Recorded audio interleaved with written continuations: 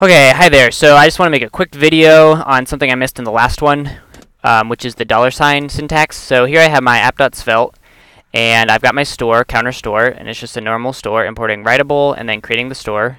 This will be the value of the counter store. So over here I'm going to import the counter store, import counter store from /counterstore.js. Okay, so now I have access to this counter store. And over here, let's say I want to display the value of the counter store. You might think, oh, okay, I'll just put counter store. But the counter store is actually an object, okay? So in order to get the actual value of what's inside the store, you're going to put a $ right there, okay? And then you'll see you got a 0. So if I change this, then it'll be 4 or whatever.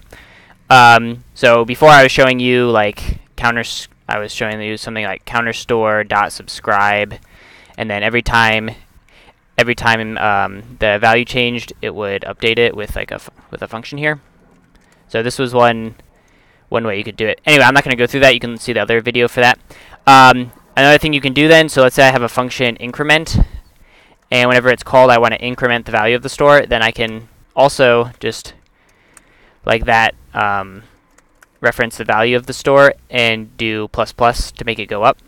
And then if I have a button and I do on click equals increment, then what's going to happen?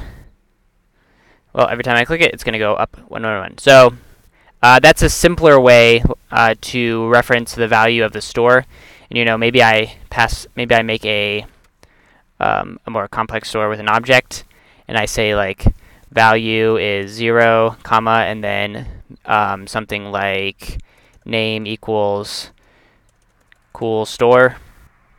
So same thing, you can, so this won't work anymore because now the store value is an object. So I would just have to do something like counterstore.value ++, and here counterstore.value.